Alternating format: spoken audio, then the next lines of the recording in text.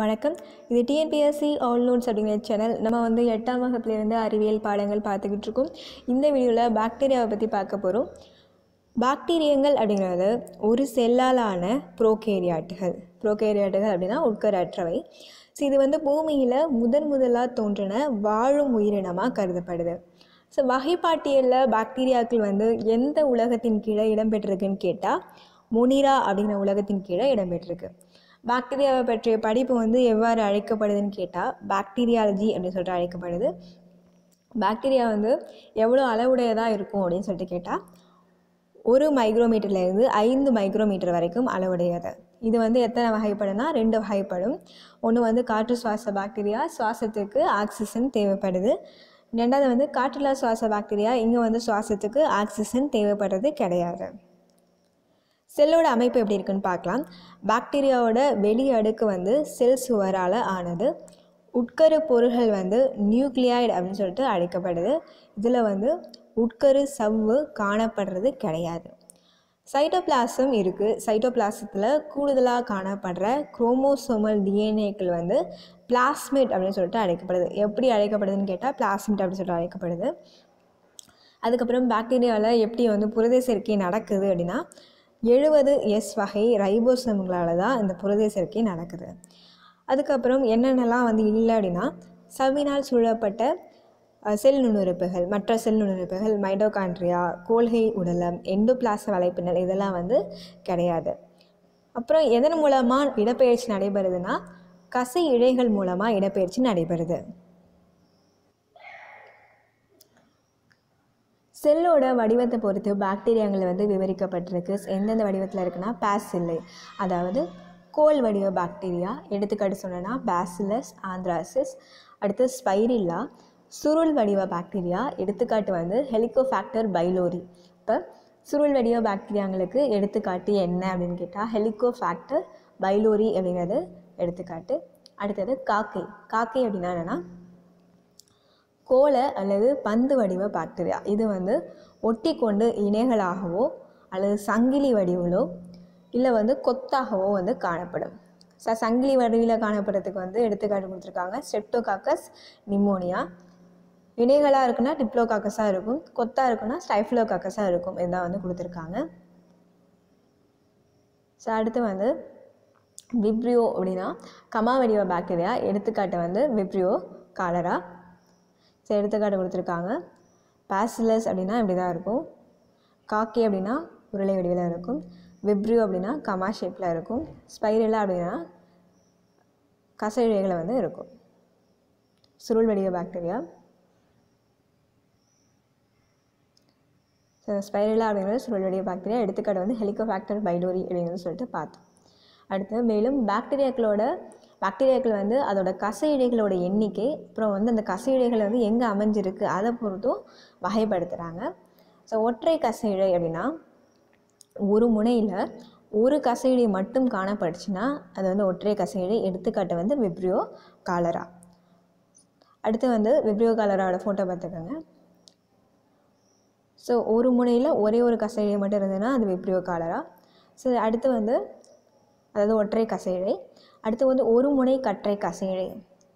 இதில் எல்லாமே ஃபோட்டோ கொடுத்துருக்காங்க.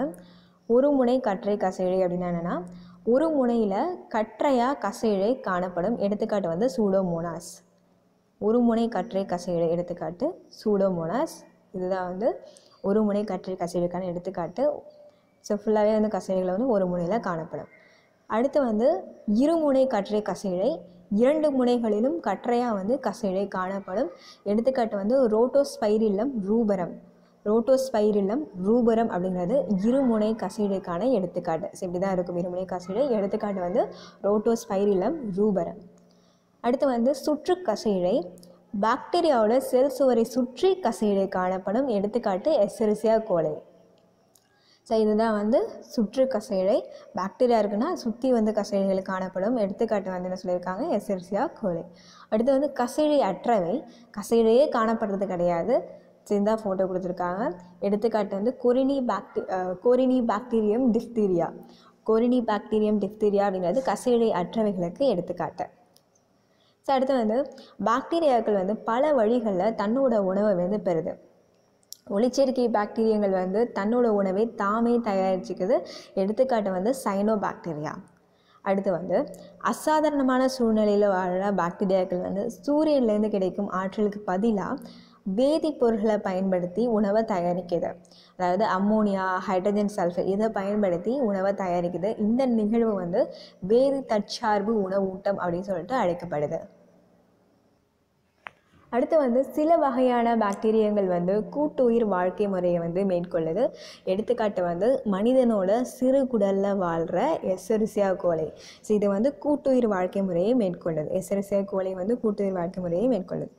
பாக்டீரியங்கள் எந்த முறையில் இனப்பெருக்கம் செய்யுதுன்னா பிளத்தல் அப்படிங்கிற முறையில் இனப்பெருக்கம் செய்யுது. ஒன்று வந்து இரண்டாக பிளத்தல், பலவாக பிளத்தல், இது மூலமாக வந்து இனப்பெருக்கம் செய்யுது. ஸோ அடுத்து வந்து பூஞ்சையை பற்றி அடுத்த வீடியோவில் பார்க்கலாம். இது வரைக்கும் பார்த்து வந்து திருப்பி பார்க்கலாம். நான் வந்து பாக்டீரியாவை பற்றி பார்த்துக்கிட்டு இருக்கோம். பாக்டீரியங்கள் ஒரு செல்லாலான புறக்கேரியாட்டுகள். இது வந்து மொனிரா அப்படிங்கிற உலகத்தின் கீழே இடம்பெற்றிருக்கு. பாக்டீரியா பற்றிய படிப்பு வந்து பாக்டீரியாலஜி. இதோட அளவு வந்து 1 மைக்ரோமீட்டர்லேருந்து 5 மைக்ரோமீட்டர் வரைக்கும் இருக்கும். இது வந்து காற்று சுவாச பாக்டீரியா, காற்றில்லா சுவாச பாக்டீரியான்னு சொல்லிட்டு ரெண்டு வகைப்படும். அடுத்து வந்து இதில் உட்கருசவு இல்லை. அடுத்தது எக்ஸ்ட்ராவாக காணப்படுற குரோமோசோமல் டிஎன்ஏக்கள் வந்து பிளாஸ்மிட் அப்படின்னு சொல்லிட்டு அழைக்கப்படுது. சைட்டோபிளாஸ்டில் காணப்படுது, பிளாஸ்மிட் அப்படின்னு சொல்லிட்டு அழைக்கப்படுது. புரத சேர்க்கை எந்த ரைபோசோம்களால் நடைபெறுதுன்னா 70S வகை ரைபோசோம்களால் நடைபெறுது. எதெல்லாம் இல்லை அப்படின்னாக்கா மைட்டோகாண்ட்ரியா, கொள்கை உடலம், எண்டோபிளாஸ்ம் வலைப்பின்னல் இதெல்லாம் வந்து இல்லை. கசையிடையினால் இடப்பெயர்ச்சி நடைபெறுது. அப்புறம் வந்து வடிவத்தை பொறுத்து பார்த்தாக்கா பாசிலே அப்படின்னா கோல் வடிவ பாக்டீரியா. எடுத்துக்காட்டு வந்து பாசிலஸ் ஆந்த்ராசிஸ். ஸ்பைரிலா அப்படின்னா சுருள் வடிவ பாக்டீரியா. எடுத்துக்காட்டு ஹெலிகோஃபாக்டர் பைலூரி. காக்கி அப்படின்னா கோலா அல்லது பந்து வடிவ பாக்டீரியா. இது வந்து டிப்ளோகாக்கஸாக இருக்கலாம், இல்லை வந்து ஸ்ட்ரெப்டோகாக்கஸாக இருக்கலாம், இல்லை வந்து ஸ்டெஃப்லோகாக்கஸாக இருக்கலாம். சரி, விப்ரியோ அப்படின்னா கமா வடிவ பாக்டீரியா. எடுத்துக்காட்டு வந்து விப்ரியோ காலரா. ஒற்றை கசைடு அப்படின்னா ஒரு முனையில் ஒரு கசைடை மட்டும் காணப்படும். எடுத்துக்காட்டு விப்ரியோ காலரா. ஒரு முனை கற்றை கசைடுனா ஒரு முனையில் கற்றையா கசைடு காணப்படும். எடுத்துக்காட்டு வந்து சூடோமோனாஸ். இருமுனை கற்றை கசைடுனா 2 முனைகளிலும் கற்றையா கசைடு காணப்படும். எடுத்துக்காட்டு வந்து ரோடோஸ்பைரிலம், ரூபரம். சுற்று கசைடு அப்படின்னா பாக்டீரியோட செல் சுவரை சுற்றி கசைடு காணப்படும். எடுத்துக்காட்டு எசரிசியா கோலை. கசைடு அற்றவைனா கசைடு காணப்படுறது கிடையாது. எடுத்துக்காட்டு கொரினி பாக்டீரியம், டிப்தீரியா. ஸோ அடுத்து வந்து பாக்டீரியங்கள் பல வழிகளில் தன்னோட உணவை பெறுது. ஒளிச்சேர்க்கை மூலமாகவும் தயாரிச்சுக்குது. எடுத்துக்காட்டு சொன்னால் சைனா பாக்டீரியா. அதே மாதிரிக்கு சூரியன்லேருந்து கிடைக்கும் ஆற்றலுக்கு பதிலாக வேதிப்பொருட்களை பயன்படுத்திது. அம்மோனியா, ஹைட்ரஜன் சல்ஃபர் இதை பயன்படுத்தி உணவை தயாரிக்குது. இதுக்கு பேர் வந்து வேதி தற்சார்பு உணவூட்டம். சில வகையான பாக்டீரியங்கள் வந்து கூட்டுயிர் வாழ்க்கை முறையை மேற்கொள்ளுது. எடுத்துக்காட்டு மனிதனோட. அடுத்து வந்து பாக்டீரியங்கள் வந்து பிளத்தல் முறையில் இனப்பெருக்கம் செய்யுது. எடுத்துக்காட்டாக இரண்டாக பிளத்தல், பலவாக பிளத்தல் முறை மூலமாக இனப்பெருக்கம் செய்யுது. இதோட வந்து இந்த வீடியோ முடியுது. அடுத்த வீடியோவில் பூஞ்சைகள் பற்றி பார்க்கலாம். நன்றி.